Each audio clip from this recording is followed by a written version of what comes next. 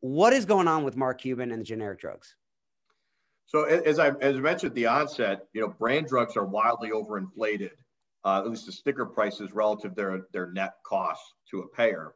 Well, the same is true on generic drugs. And in fact, the disparity between the list prices and the real prices are even greater.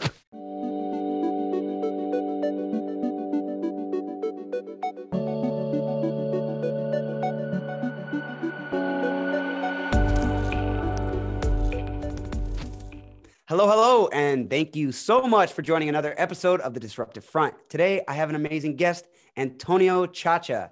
Antonio is the Chief Strategy Officer for 3Axis Advisors, the CEO at 46 Brooklyn Research, and the Senior Advisor at APHA. Antonio, thank you so much for joining me today. Great to be with you, Scott. Well, we've actually we've had shows, and we've done a lot of had a lot of dialogue on the subjects we're going to get into. But I feel the fire on your side. I see your tweets, I see your posts, and one thing I can say is I commend you for your work, not only in just pharmacy, but also in healthcare as a whole, and for the communities. People are losing out, and a lot of transparency is not frequently seen in healthcare.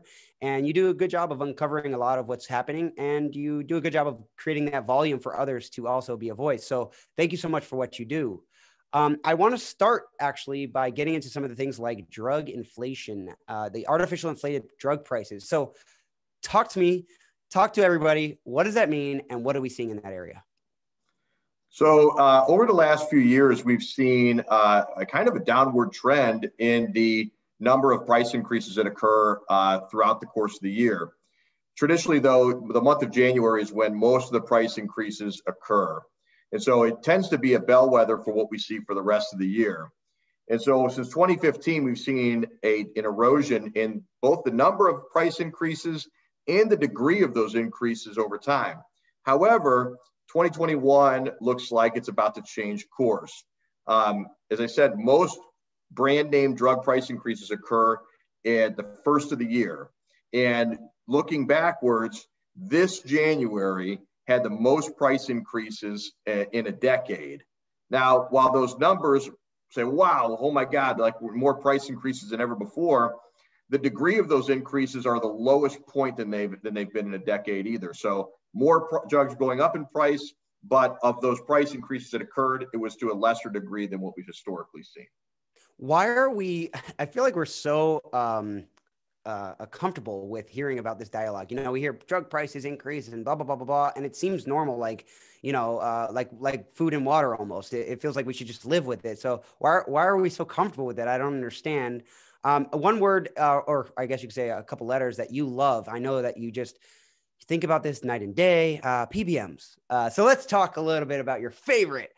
What is stopping the major probes from happening into PBMs, and how do you see, your personal opinion, how do you see us fixing the issue now? So, most people don't know what a PBM is. I could barely spell it a few years ago.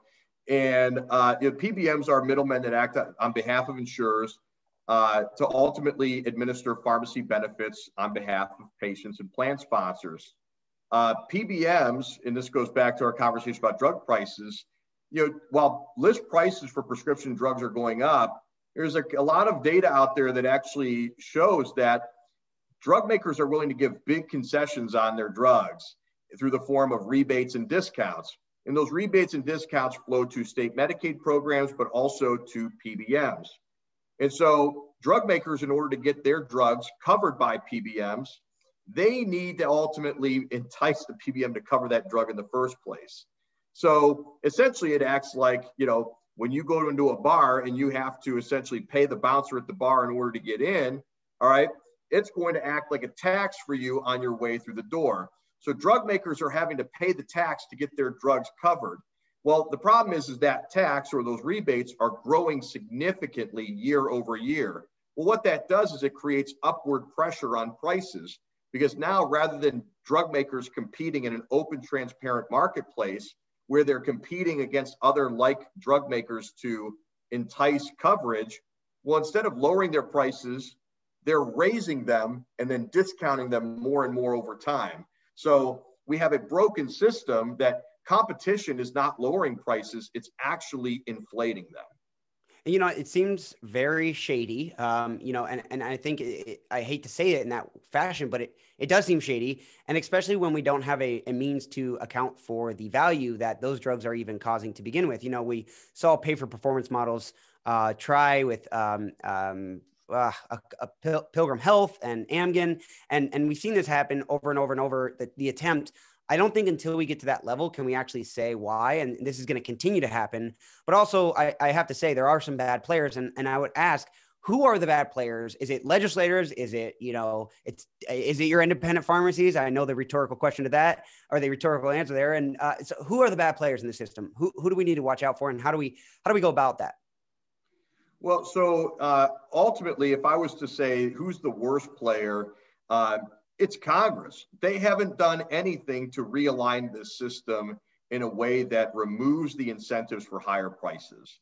We know that more and more patients are being exposed to unnecessary unnecessary costs from list prices. We know that the number of drugs that are being covered by PBMs is declining over time. We're seeing more and more formulary exclusions.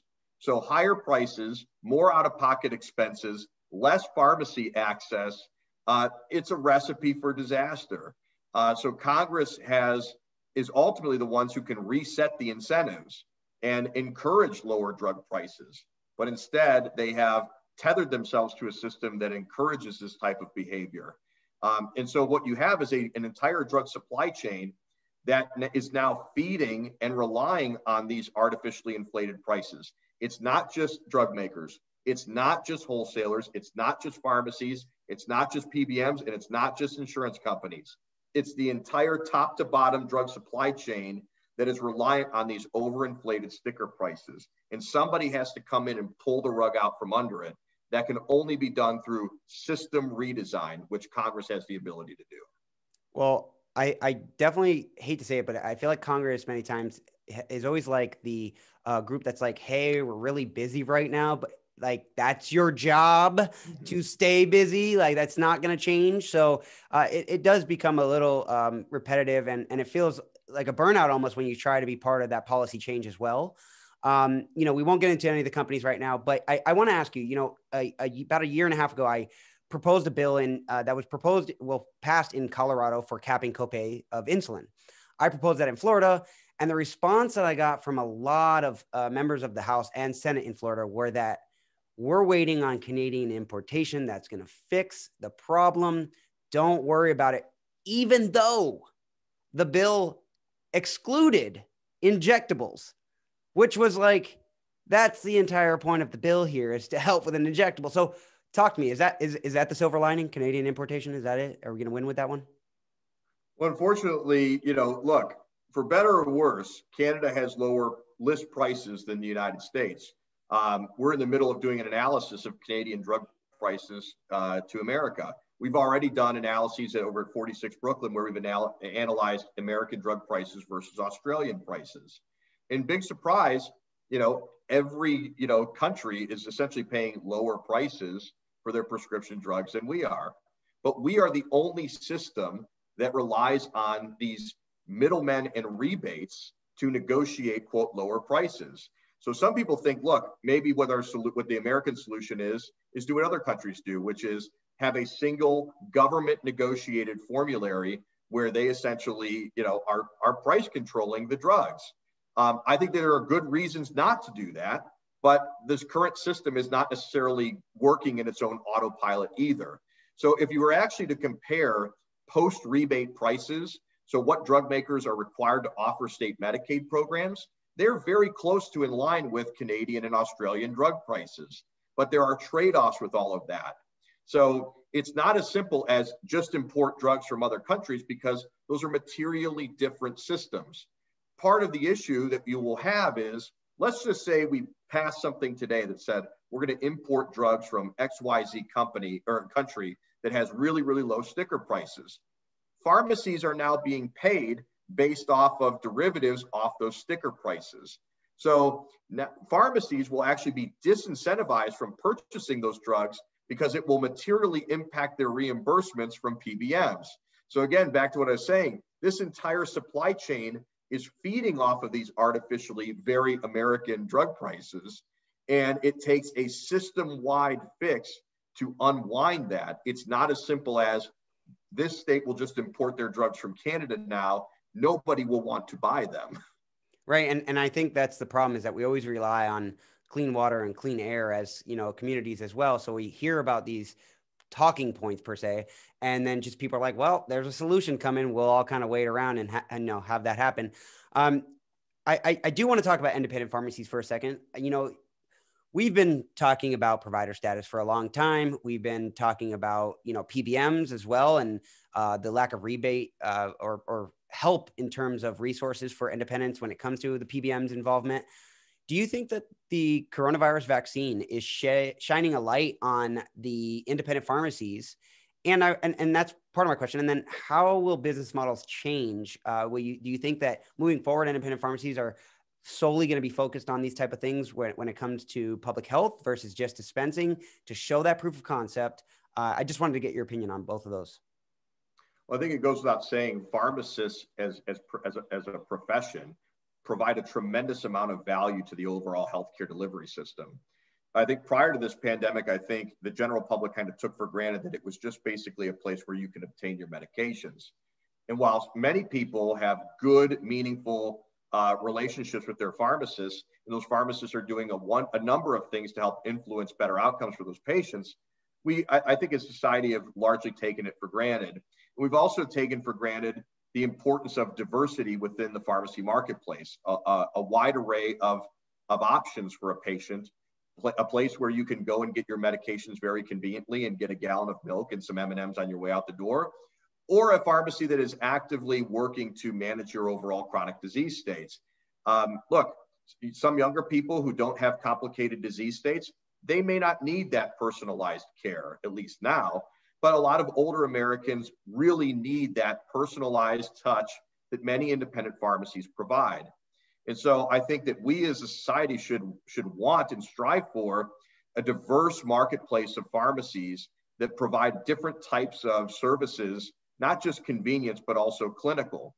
I think the COVID pandemic has really shown a spotlight on the importance of a diversity of access points for pharmacy, not just for the dispensation of drugs, but vaccines, as we now know, as well as testing.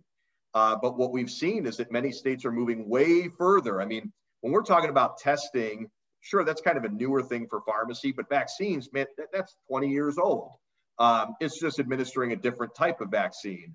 What I'm interested in is what pharmacists can do to move the needle on overall chronic disease management, making a patient actually adherent and actually meeting their goals, whether they have diabetes or hypertension or asthma or fill in the blank. In the state of Ohio, where I'm from, we now have laws in the books that allow pharmacists to order labs and prescribe medications for patients. So there are meaningful things that a pharmacist can do to influence a patient's outcome, not just to keep them out of the hospital, but to keep them out of a casket.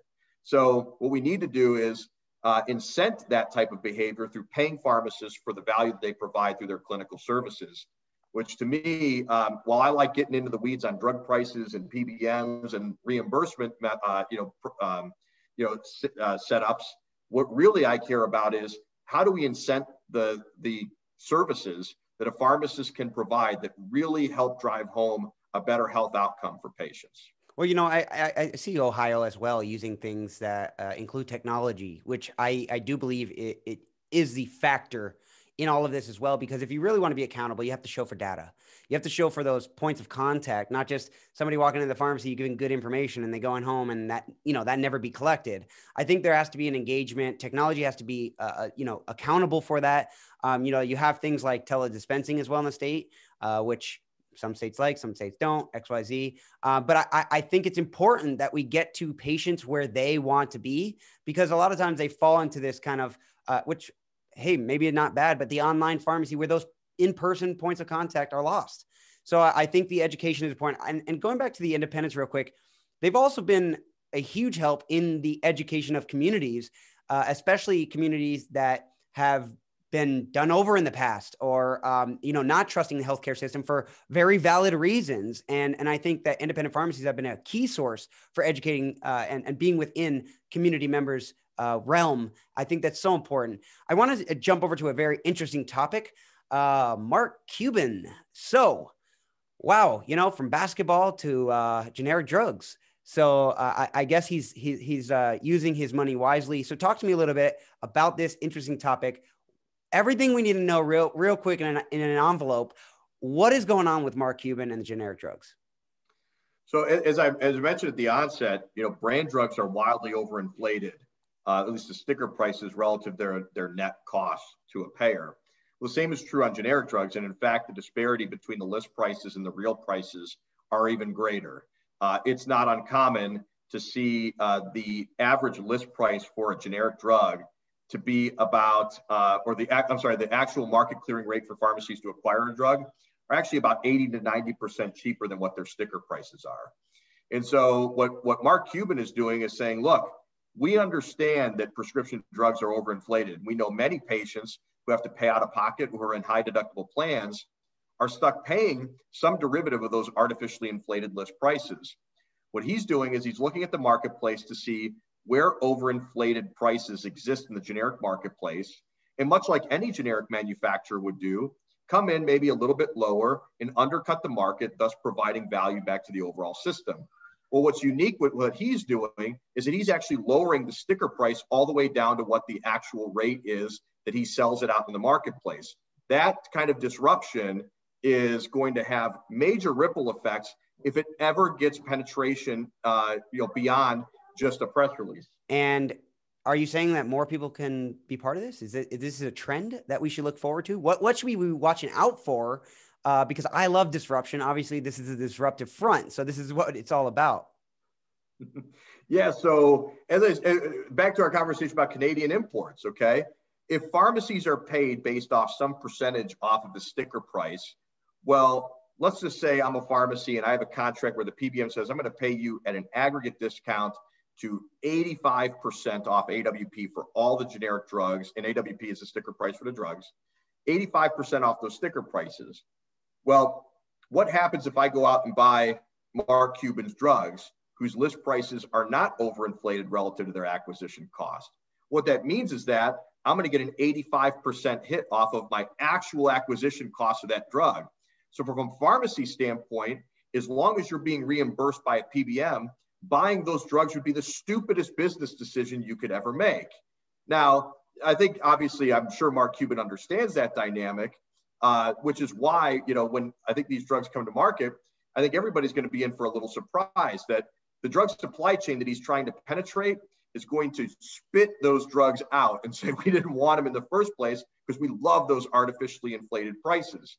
Now, the benefit for the patient is that now they at least have somewhere where they can go pay, a sticker price that matches the real price of that drug, which will be materially lower than the other available products in the marketplace.